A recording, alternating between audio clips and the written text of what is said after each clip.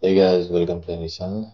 Today in this video, I'm going to show you how you can fix the following error on After Effects. So when you try to rotoscope any video, you see this yellow error in the After Effects.